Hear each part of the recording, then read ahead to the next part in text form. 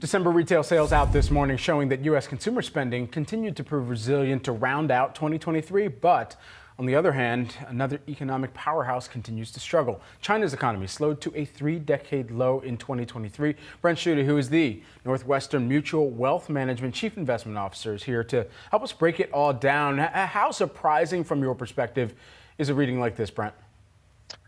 Well, I think the retail sales number was strong, but as your prior guest mentioned, I think there's signs the consumer is starting to feel a little bit of the higher interest rates. And I think the market is now figuring out that the U.S. economy is still too strong for the Fed to cut rates, that inflation is not dead. We saw that in last week's CPI numbers, where core CPI continues to come in the low 3%, as well as some of these trimming measures that are trying to tease out the underlying pace of inflation. They've actually accelerated over the past few months. And so to me, the reason the market's struggling just a bit is because the market, which had priced in aggressive rate cuts, and that led to the fourth quarter rally, are now starting to take those out, and that's causing a little bit of the higher interest rates and causing stocks to push a little bit lower. And so kind of compare that for us, because here in the U.S. there's the resiliency, but then in China there's the effort to try and stimulate the economy and the spending. So if we're kind of comparing and contrasting what's taking place and where there are perhaps some overlaps, because earlier in the trading session we saw stocks moving lower largely in reaction to that data that came out of China, and then you got the add-on with a surprise report in the U.S. retail sales figure as well. Yeah, look, around the globe, the economy is slowing. You look at it in Europe, it's slowing. You look at it in China, it's slowing. Certainly the Chinese economy has been slowing for some time. They have a large set of issues they're dealing with. And so to me, it's not surprising that you're seeing economies around the globe slowing at similar times just because of the impact of rate increase that has occurred. China's a little bit unique in its own right, where it has actually been trying to stimulate just a bit, but certainly not enough to pull their economy out of the doldrums that it has seen over the past few years. So, Brennan, in the market action today and what we heard from Waller yesterday, taking all that into account, we're starting to see maybe a bit of an adjustment in terms of the timing, that rate hike, like you just alluded to a minute ago. I'm curious how this has that at all impacted your view and your expectations for rate cuts and the timing of them?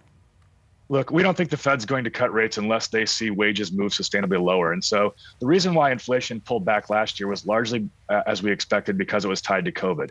What you are seeing now is that inflation is tied more towards the end of an economic cycle where we run out of workers to hire. You mentioned it in your NAHB report where you said a shortage of labor, a shortage of lumber leading to higher prices. That is not disinflation.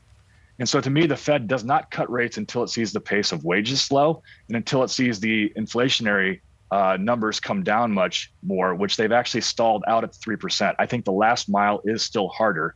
And that's where I don't think the Fed cuts until they see that happen. And that largely means that you're going to likely have a recession because they're going to keep the pressure on the U.S. economy from a rate perspective until they see the labor market weaken. And typically once that happens, it tends to trend. So, Brendan, what does that mean for equities when you see this run up, a lot of excitement about the Fed cutting, some of that optimism already priced in? What does the downside then potentially look like? I think there's some downside in large cap stocks because they do trade at 20.5 times earnings that are expected to grow 7%. And they have pushed higher on the back in the belief that the Fed would be cutting on the back of lower interest rates and lower inflation. And so I do think there's some downside risk there. I think even though inflation is set to probably continue where it's at, I still think investors should be thinking about fixed income. Current rates are still around 5% on investment grade fixed income, which I think does protect you against some of the inflation that largely may come back. But ultimately, if you think about it, if we do get a recession, I think rates push lower, and that's where bonds will prove to be a real return vehicle.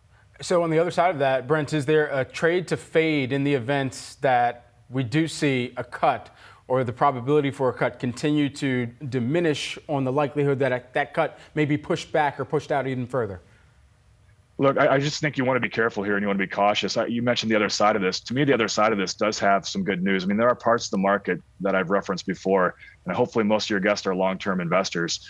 I think U.S. small caps, U.S. mid caps, those trade at 14 times earnings that have already been marked down some and aren't expected to grow. Compare and contrast that to the large cap segment. I think the other side of this shows that small caps do very well. And I'd encourage investors to add those as we go through the what I think will be a couple tough months coming up in the not too distant future. All right, Brent Schutte, always great to speak with you there and get your insight. Northwestern Mutual Wealth Management Chief Investment Officer. Thanks, Brent. Thank you.